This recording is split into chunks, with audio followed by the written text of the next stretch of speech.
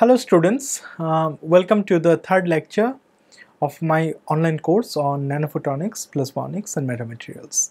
The title of this lecture is Overview and Current Status.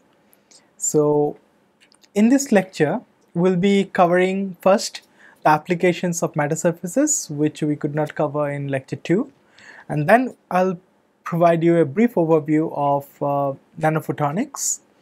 Applications of silicon photonics, will introduce these new terms here. We'll talk about the market, silicon photonics market, applications of nanophotonics, the market trend in nanophotonics, applications of plasmonics, again the market trend of plasmonics, and also we'll talk about the metamaterials market. Why I am focusing a lot on the market scenario? Because we should be aware of the fact that what are the current trends in the technology and going ahead in next 10-15 years where the technology focus is going to be. So that is why this particular lecture is very important, because that will give you a broad overview of this new field in terms of research, in terms of job situation and so on. So this particular schematic gives you an idea of nanophotonics breakthrough for electronic integrated chips. So we'll come to those in the due course of time. So first of all, a quick recap on metamaterials that we have seen in yesterday's lecture. So metamaterials opens endless opportunity for material engineering. As we discussed that in metamaterials, the property of the material depends not on the constituent atoms, but it depends on the physical structure of the meta atoms. So that brings you almost infinite possibilities of designing nanostructures or meta atoms, which are the unit cells, and they actually define what should be the permeability and permittivity of this particular material. So truly this brings in endless opportunity. And we have also seen that the development strategies for metamaterials and the functional materials, they mainly focus on the structures which give rise to this exotic properties, and they are not restricted only to optical field. We have seen mechanical, thermal, acoustic metamaterials. So metamaterials indeed is the new wonder in material engineering field. And if you talk about their 2D counterparts, that's metasurfaces. So simply speaking, metasurfaces are 2D metamaterials, and if this is a three-dimensional meta atom, which is the building block of a meta material, you can think of a 2D kind of design as a meta atom for the metasurface, right? So if you restrict one of these in the z direction, it becomes extremely thin, and that is what is a metasurface. Then what about the dimension of these unit cells or meta atom? They are again much sub-wavelength. Okay, so the wavelength is much larger than the feature size. So that is how metasurfaces will be designed. Now, why people wanted to go from metamaterials to metasurfaces? Because there are certain features metasurfaces can bring on the table, something like the thin layer, ease of fabrication, then low cost, degree of freedom in integration in a particular constant space. So all these new features that metasurfaces are able to bring make them actually popular candidate. And they have unique ability to manipulate the electromagnetic waves over this surface in microwave and optical frequencies. So if you make a comparison between a lens made of metamaterial and a metasurface, you can typically look into the difference metasurface lens will bring on table. It can actually make the lens very thin layer. So that is where in a compact device where the world is looking towards miniaturization of all components, metasurfaces looks more promising. Now let us discuss some promising applications of metasurfaces. to continue, we'll be talking about the meta lens. So a meta lens is basically an advanced flat optical device which is based on metasurface. And here you can see a comparison. Okay, so this is a conventional lens made of a glass or any other dielectric material, and this is the typical thickness is in the order of centimeters. Okay, whereas when you make a lens doing the same functionality of focusing the incoming beams to a point, you can see a metal lens, a metasurface lens, can be very thin, of the order of 100 nanometer. So how does metasurface work? The amplitude, phase and polarization of incident light can be engineered, okay, by this meta atoms interaction to satisfy the application requirement, and that is how meta surfaces can be useful. So meta lenses can be designed to achieve a variety of functions, something like diffraction limited focusing, so you can actually focus in a very tiny spot. Okay, then you can actually go for high focusing efficiency. Also you can go for aberration corrections. Now if this term is new, I'd quickly tell you that in optics, aberration is a property of optical systems such as lenses that causes light to spread out over some region of space rather than getting focused to a particular point.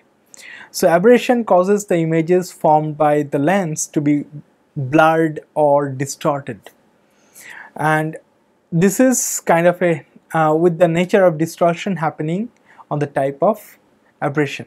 So metamaterial or metasurface based lens can actually get rid of this effect and get you better focusing. So here is a typical design of a metasurface lens.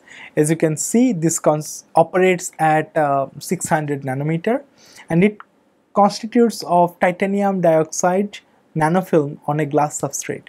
So this is how the elements are patterned, and this is the cross-sectional view, the side view, and this is the front view of the metasurface, or the top view you can say. Other application would be like a metasurface polarizer. You can see why we need polarizer to induce polarization or change the polarization of the light. So you can see a prism polarizer, which is typically available in any optical bench, and this will be a high-end ultra thin polarizer which is based on a metasurface. So you can see the amount of compactness metasurface brings on table. So metasurface constituting nano units can offer great potential of generating polarized beams, okay, which is an efficient way to manipulate vector beams. So here in this figure you can see this is particularly the unit cell that is repeating over this metasurface. So in this this unit cell is called meta atom, and in this unit cell you have a metallic scatterer on a dielectric substrate. The bottom is a the back plane is a conducting sheet. So this is how this metasurface is constructed.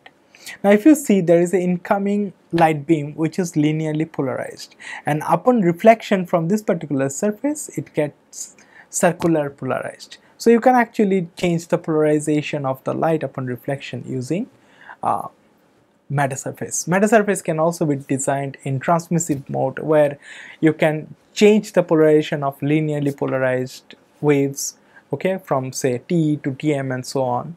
So this is just one example. So all these tiny scatterers, they are doing the wonders, okay. They actually help you to rotate the plane of polarization. So metasurfaces, they are ultra thin, they are easy to fabricate, easy to integrate, and they allow you to manipulate light on nanometer scale. So they are widely used in design of optical components such as circular polarizer or circular polarization analyzer, polarization converters, optical vortices, and so on. So you can actually think of all bulk optical components being replaced by these flat optical components, which are typically metasurfaces. Other applications would be matter surface holography. Now, holography is nothing but a way of making 3D images or 3D pictures using light. So, matter surface holography can be performed by mapping the configuration precisely to the position and the local scattering properties of nanoscale optical resonators, which are patterned on the interface. So when you compare matter surface hologram with conventional holograms, matter surface one have got a lot of advantages. Something like you can get unprecedented spatial resolution, low noise and high precision of the reconstructed image. Okay, significantly reduced sub-wavelength pixel size contributes to improved holographic image compared to the traditional holograms due to the elimination of undesired diffraction orders. And they also provide large space bandwidth products due to their ability to achieve high or large area fabrication. So here you can see the schematic illustration of a multicolor dielectric matter surface. You see this one, and they are nothing but this is one particular meta atom which has got multiplexed or multiplexing of silicon nano blocks of different shapes and orientation. So when light falls on this, okay, you can see this hologram independently projects distinct colors, like the red flower, the green peduncle and the blue pot. So all this information can be in the meta atom, and that can create this particular hologram. The other images or other application can be in matter surface hyperspectral imaging. Now, what is hyperspectral imaging? It is basically a technique that analyzes a wide spectrum of light instead of just assigning the primary colors like red, green and blue to each pixel. So when light strikes each pixel, it is broken into many different spectral bands in order to provide more information on what is getting imaged. So hyperspectral imaging has become extremely adopted, or it is very popular in application areas like remote sensing, environmental monitoring, art conservation and biomedical engineering. The demand for hyperspectral imaging is rapidly growing, but conventional hyperspectral imaging systems, they are bulky and they are based on dispersive optics and they require long optical path lengths. So overall the device is bulky. So you want the new applications, or the new application demand this hyperspectral imaging system to be really compact and lightweight, and this is where matter surfaces will come into the picture. Matter surfaces are compact, lightweight and inexpensive solution for miniaturized hyperspectral imaging system. The schematic shown here is basically a scheme of a folded matter surface hyperspectral imager. This device, as you can see, has got 3 reflective matter surfaces and 1 transmissive matter surface to perform optical function. So light enters through the input aperture here, and it interacts with the reflective matter surfaces while it is confined inside the substrate by these 2 gold mirrors. And then finally, when it exits by this transmissive matter surface, okay, you will see that different wavelengths are dispersed in vertical position. So this is how the wavelengths will be dispersed, and also various input angles are focused at different horizontal positions. So that is how you are able to get hyperspectral imaging done using matter surfaces. The other application would be absorber. As the name suggests, absorber will absorb electromagnetic radiation. So the traditional methods to achieve efficient absorption would be by using black paint, metal oxide or other natural materials with high loss. But the problems with that is that this particular materials, the absorption of light is not typically very high. So the absorbers become very bulky, and as soon as they become bulky, they are not suitable to be miniaturized and integrated into integrated photonic systems. such as solar cell, solar energy conversion equipment, or photodetectors. So what is the solution? Solution would be to look for metasurfaces, which is basically combination of material and the geometric parameters, okay, or the unit cells that will help you provide absorption over a particular band. So this is a typical image of metasurface absorber, where you have silica as a substrate, you have a gold mirror, thin gold mirror. On top of that you have a silicon nanopillar. So this particular one is able to give 100% absorption over a particular band. Other applications would be like beam steering.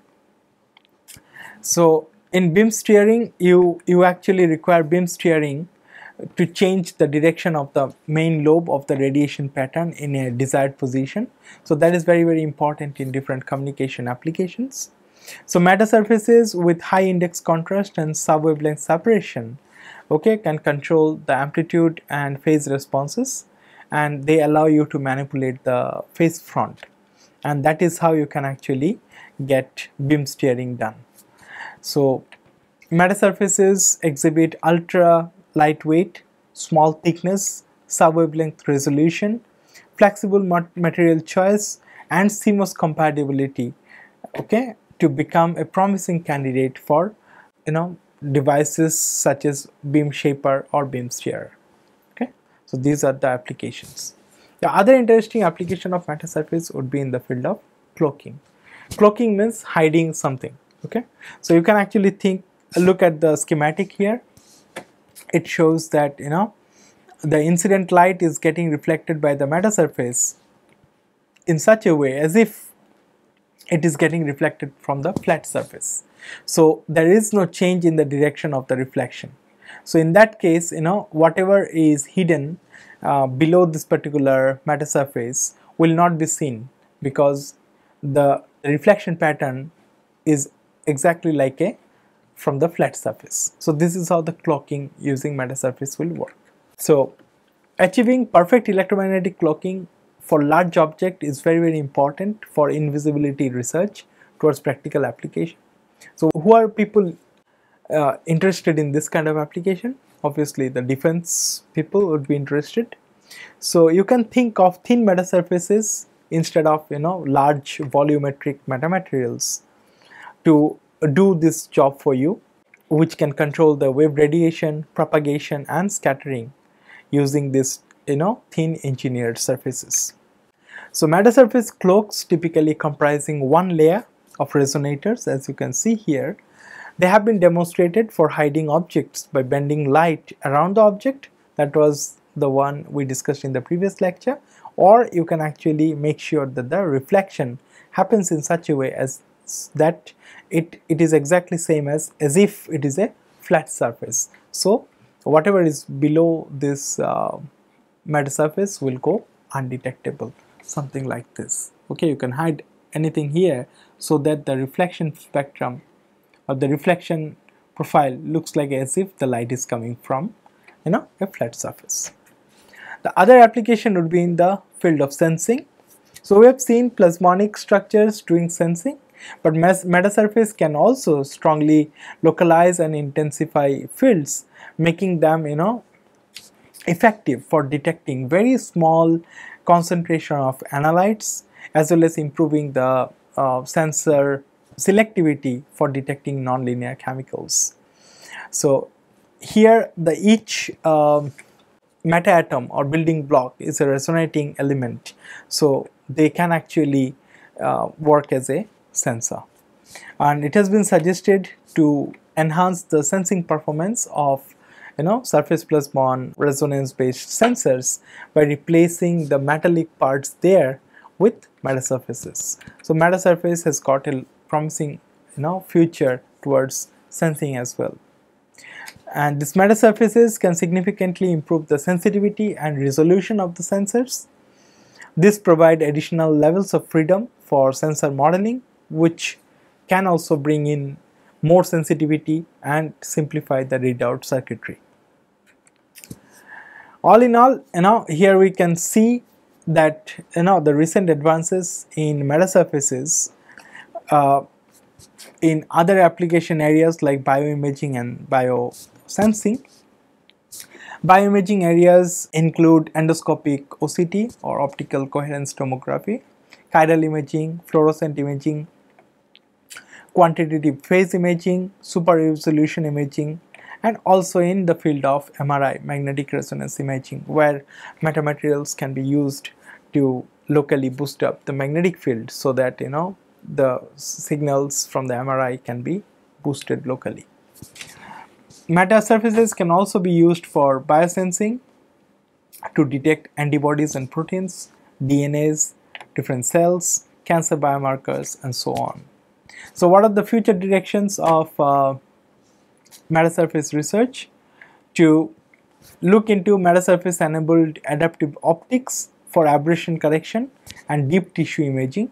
So these are the areas where people are working on. Metasurface enabled optical fibers for in vivo bioimaging and remote sensing. Metasurface based structured light generation for bioimaging. Conformal metasurfaces for smart wearables and implants. Metasurface based optical tweezing for analysis of cells and bacteria, and biomimic or bio-inspired metasurfaces. So there are plethora of applications of metamaterials and metasurfaces, as you can see. So all this actually brings in infinite possibilities of engineering, the interaction of electromagnetic waves with matter. Now the matter is completely in your control. So waves, you bring it in, with the matter, the new design, you can actually make the wave do what you want to do. Okay. So going ahead, let us quickly have an overview of nanophotonics. So if you look into this particular figure where we discussed about the relative dimension of the devices when compared to the wavelength, and this is the wavelength axis. So smaller wavelength typically is the optics area, and larger wavelength will be the microwave and radio waves. And we have seen that when the size is much less larger than the wavelength, that is where the bulk optics come into picture. When they're comparable, that's like the photonics field. And when the device size is smaller than the wavelength, we have nanophotonics. So that is what happens in the optical area. The same thing also applicable for microwaves and radio. You see the large antennas, you see the waveguides which are comparable to the wave dimension. Okay, and then you also have metamaterials in microwave and radio domain where the device dimension is much smaller than the wavelength. Okay, so all in all, this gives you a complete overview of the field of nanophotonics and metamaterials. So if anyone asks you what is nanophotonics now, you should be able to tell that nanophotonics is basically the science and engineering of light matter interaction that takes place on the wavelength and sub-wavelength scale, okay, where the physical, chemical and structural nature or of the natural or artificial nanostructured matter that controls the interaction. So nanophotonics also includes plasmons that could confine electromagnetic radiation well below the diffraction limit, and this particular field overall opens infinite possibility of material engineering using metamaterials and metasurfaces. So that actually the metamaterials and metasurfaces have actually added a feather to the cap of nanophotonics, where you have infinite freedom to design the device with the functionality you want. So once again, I am repeating myself that this is particularly a branch where multidisciplinary nature is completely seen. So people from electrical engineering, optics, optical engineering, chemistry, physics, chemical engineering, material science and engineering can come in. And it is also a branch of nanotechnology, because finally you have to make those devices using nanotechnology. So these are some real world examples of nanophotonics, because we are not the pioneer, okay. the nature, the Almighty has already, you know, used nanophotonics to make our world look so beautiful. So if you look into the wings of a butterfly and the colors that you see, that are not basically from the pigment, but from the structures, the nanostructures that are embedded into the wings of the butterfly. They can actually reflect a particular light so that these bright colors are seen. Similarly, if you look into the feather of a peacock, this beautiful color or the pattern that you see is not basically from the pigmentation, but from the structure that is embedded there. Similarly, the natural opals, they also have this internal structure that does all this bright colors.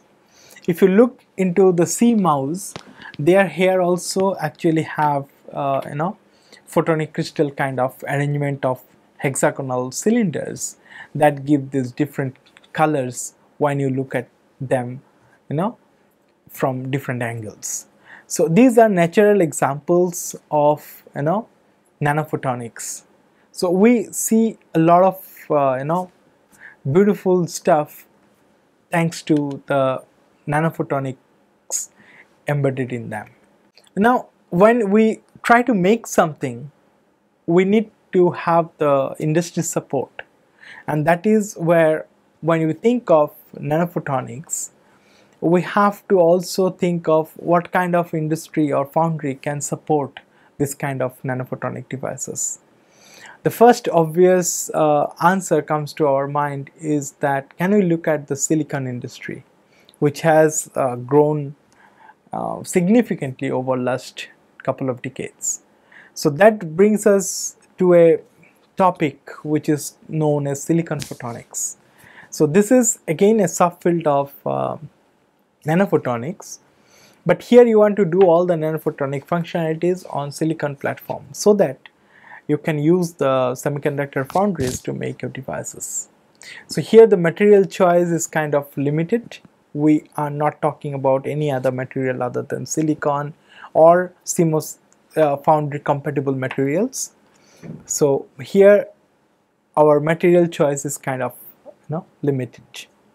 So silicon photonics is basically a silicon based subfield of nanophotonics in which the nanoscale structures of the optoelectronic devices are realized on silicon substrates. That is, you are basically making integrated photonic circuits which are capable of controlling both light and electrons. Such devices will find a variety of applications starting from quantum photonics to communication. And what are the different applications? As you can see, you can use them as light modulators, optical waveguides and interconnects, optical amplifiers, photodetectors, memory elements, photonic crystals, etc. So if you see integrated photonic circuits, there you actually have integration between light, radio frequency and also sound. In a way that how light and radio frequency they are interacting, they're basically, there is a field called microwave photonics which we have discussed briefly in the previous lecture.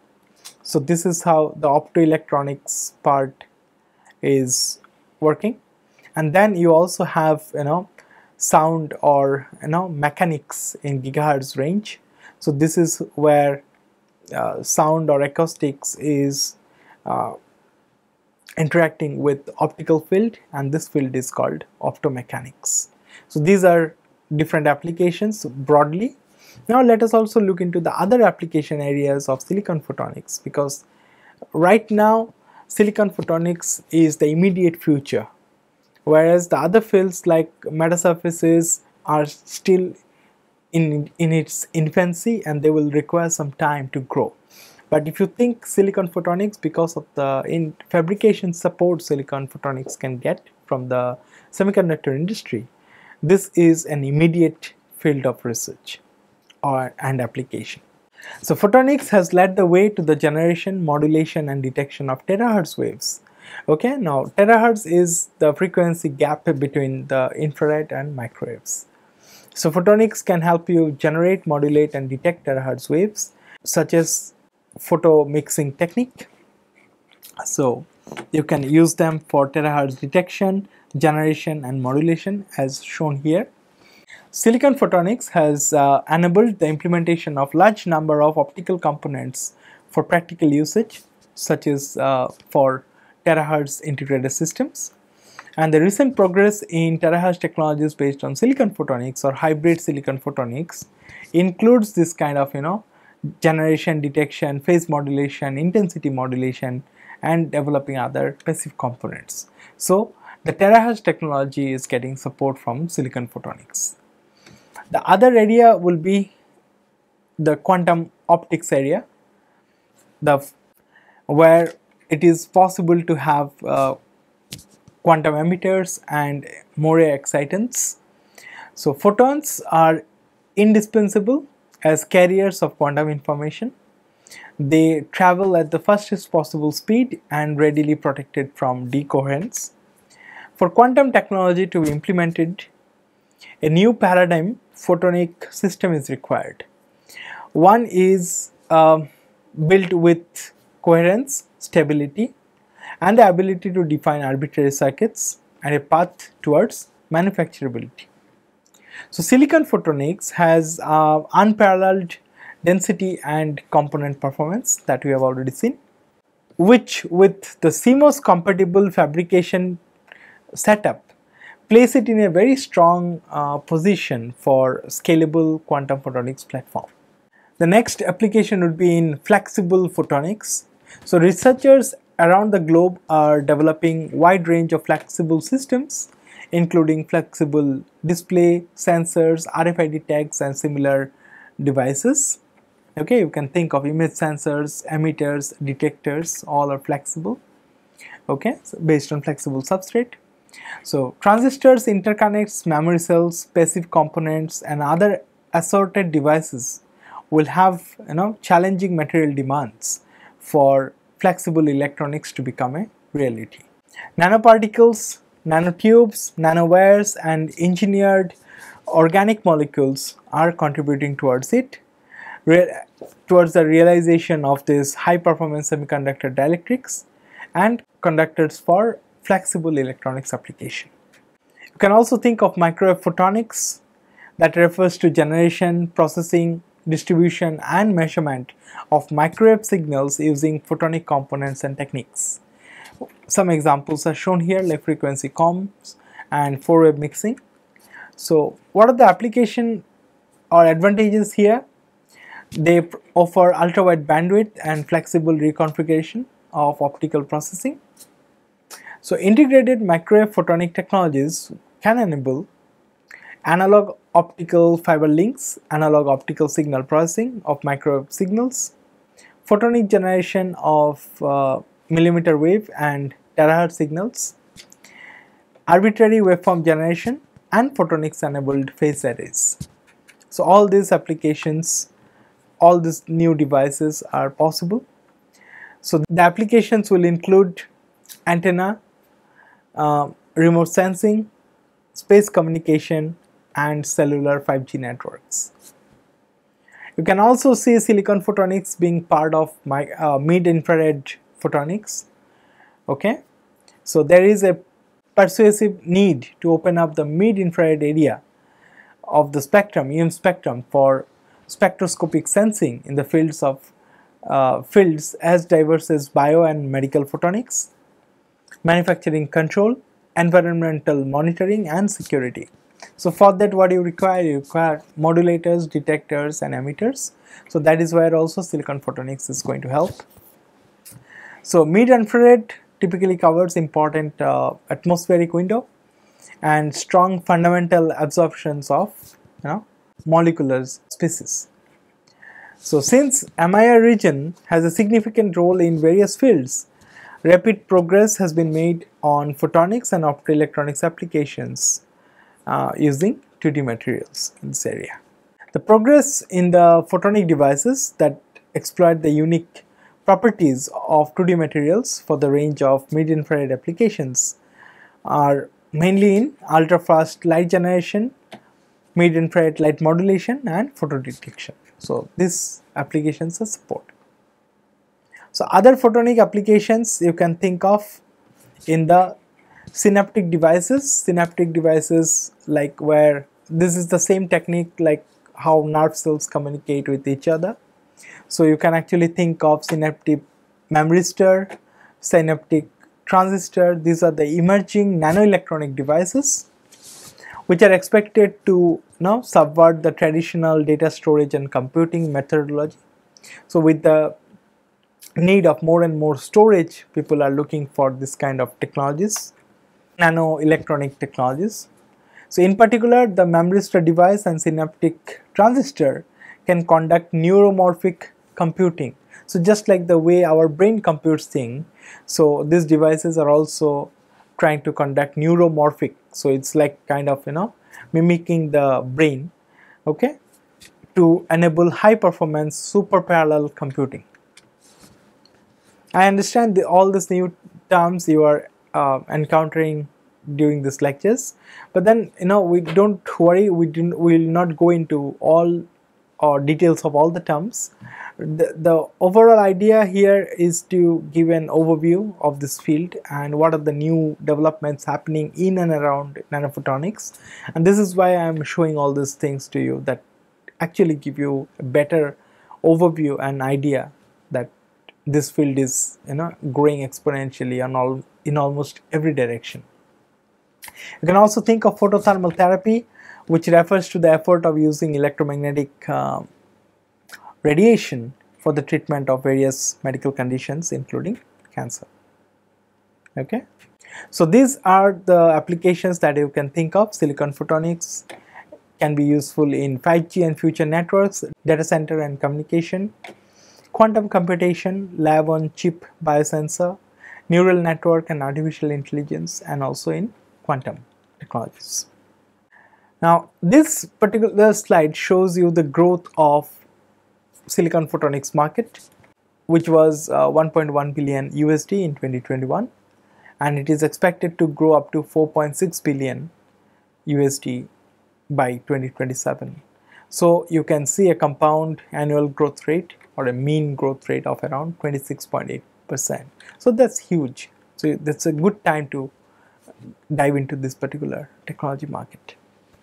So here we can also show you the component wise, like in 2019 the main market was focused on data center transceivers and long haul transceivers, but now you can see with the requirement of 5G technologies and automotive driverless cars, so new technologies are getting into consideration. So by 2025 you can see optical interconnects, LiDAR technology, then sensing, immunoassay tests, fiber optic gyroscope and 5G transceivers, they are also going to grow equally.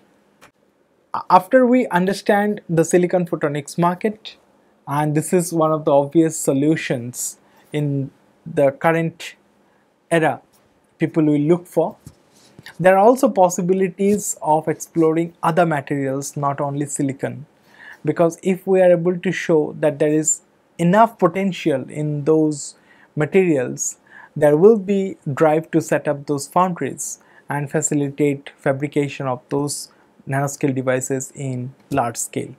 One such example I'll be showing here today is use of nanoparticle metagrid. Metagrid is nothing but a two-dimensional array of nanoparticles for enhancing the light extraction from LEDs. LEDs, all of you know that these are one of the most widely used device in lighting and automotive industry these days. You can think of outdoor displays, traffic lights, automotive lighting, even surface decontamination using UV LEDs during COVID time, wearable gadgets, smartphone displays, everywhere OLEDs or LEDs, light emitting diodes are used. Okay, So you can actually use nanoparticle metagrid to extract more light that is being generated in the semiconductor chip of an LED, and you can actually take out that light for final usage. Right now a lot of light is basically lost and that cannot be extracted, so nanoparticle metagrid can actually help you do that. So this lighting industry, display industry is huge. So if nanoparticle metagrid can make a substantial contribution towards bringing down the energy requirement of lighting industry, okay, also this can help LEDs to get a longer lifetime and contribute towards climate change in a positive way, like reducing the energy requirement. This can be a motivating factor for people to explore this kind of technologies. Other applications could be in sensing in future level chip devices by using dielectric nanoantennas, as you can see here. These dielectric nanoantennas are able to focus light, okay, and by making a different array or chains of these nanoantennas, you can basically focus light in different regions that can be used for sensing applications. So these nanoantennas can also potentially replace the lossy on-chip interconnects via transmitting optical signals to different ICs. So instead of sending signals over metallic patch, you can actually send optical signals by using these nanoantennas for intra-chip communication or inter-chip communication. So that will also ensure ultra-fast data processing while minimizing the device heating. So you can also see the global nanophotonics market on its own. So right now 2021, you can see a USD 12.6 billion is the market size, which will grow up to 20.6 billion again 2027. So it has got a growth rate of 8.5%. So it is not growing at the same rate of silicon photonics, but yes, nanophotonics market is also growing. That allows you to explore the new materials. And if you see the different segments in the nanophotonics market, okay, LED and OLED is one particular area. Other one is like sensor, photovoltaic cells, near field optics, optical switches, optical amplifier, holographic memory. These are the different products they are focusing on. So the end use industry would be the consumer electronics, healthcare, biotechnology, IT and communication, automotive, driverless cars, okay, defense technologies and so on. So what are the different materials people are exploring? Quantum dots, photonic crystals, plasmonics, nanotubes, nanoribbons. These are the materials getting explored. And right now, as you can see, that there is a huge competition between North America and Asia Pacific to be a leader in this particular nanophotonics market. So that's a very, very positive sign for us. A part of nanophotonics is plasmonics, as we all know, and the different applications for plasmonics are shown here. One could be in cloaking devices for invisibility. You can look for ultra-fast optical computers, high-resolution imaging devices, better color sensitivity in cameras, okay, new type of solar cell with higher efficiency, faster fiber optic communication. You can think of tumor cell killing, cancer therapies, and lasers for self-driving cars. So if you look at plasmonics basically deal with surface plasmons, and that actually brings in three main effects, something like electric field enhancement, hot electron generation, and photothermal effect. So this near field enhancement actually helps better photo detection, increase the efficiency of solar cell and sensors.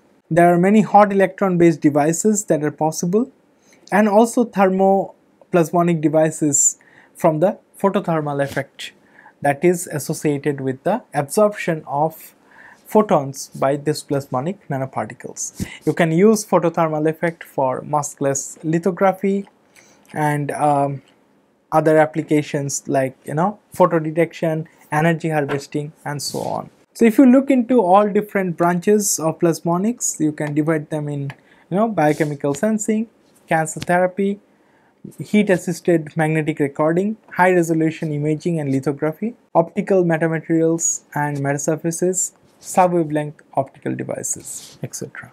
Sensing is also done with plasmonics, not only localized surface plasmons. You can also use propagating surface plasmons or SPP based sensors. So you can think of different kind of applications like glucose monitoring, disease detection, colorimetric sensor, medical diagnosis. All these things are possible because they are very sensitive to any biomolecules getting attached to the metal dielectric interface through which the surface plasmon is propagating. So if there is any change in the refractive index, there will be change in the angle of reflection of light, and that will get detected. So this allows you to do a very trace amount of molecule detection using plasmonics. So if you look into the plasmonics market, the main drivers is basically the expansion in the healthcare sector, and also there is a growth and demand in the cost effective and efficient devices. The materials involved for plasmonics are typically gold, silver, aluminum, copper, graphene, etc. New materials are also being explored. In 2022, the market of all these things was around 10.7 billion, and there is a 15.5% growth rate towards 2031. So that's a big growth rate. But as you see here, the biomedical application is one of the major focus area of plasmonics. On the other hand, if you look into the metamaterials and metasurface market, as I told you, this is relatively a new area. So the market share right now in 2021 is $305 million US. So that's comparatively low, but it has got a very high growth rate of 36.7%.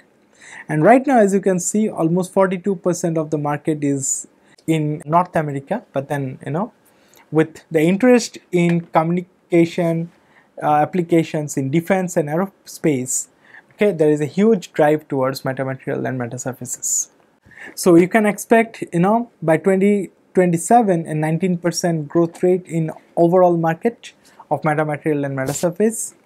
Asia Pacific is also expected to grow at a faster rate because of the growing end user industries. Okay, so the main market drivers for metamaterial and metasurface market is basically the growing demand for high performance materials for different end use industries. So by end use industries, I want to name automotive, aerospace and defense, consumer electronics, healthcare, and others. Okay, and also the good thing is that there is a rise in investment made by government organizations to develop metamaterials. People have understood that there will be no limitation in or restriction in material properties if you are able to master the art of designing metamaterials. So this particular graph actually shows you that by 2030, okay, you can actually see that the metamaterials for communication can actually go up to $10.7 billion market by 2030. Okay, so by 2025, although communication users are the leading ones, but slowly the sensing market will also catch up, and that will kind of overpower or overdo the communication markets. So this is more or less the complete market scenario of this new upcoming field of nanophotonics, plasmonics, metamaterials and metasurface. I hope this motivates you to understand each of this topic to a great extent, and we will try to go into more technical details of each topic starting from the next lecture. That will give you the fundamentals of all these new areas that we are discussing till now. Okay, thank you. Any queries, you can write to me at this particular email address.